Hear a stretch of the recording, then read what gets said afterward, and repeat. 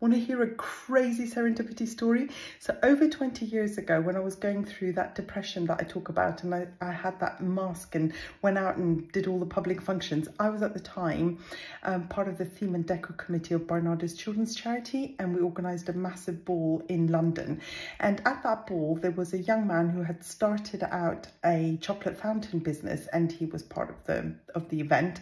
And I went up to him and I said, "This is a crazy thing. If I ever, if my life ever resolves and I marry this guy, I'm putting it out into the universe that I think you're amazing, and I'm going to support your business, and I'm going to come and hire you to have this chocolate fountain."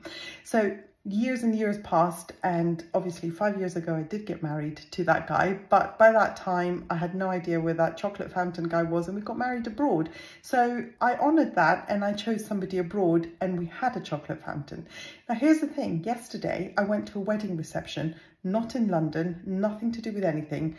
I walk in and there is that guy with that chocolate fountain. How extraordinary is that? And I told him the story and he was like, "Yeah, that was I remember that was one of the first jobs I did when I set up my business." And we had this moment, and I just thought, what a crazy serendipity, amazing moment, and I wanted to share that with you. If you've got any crazy stories, comment below. I would love to hear. Cuddles.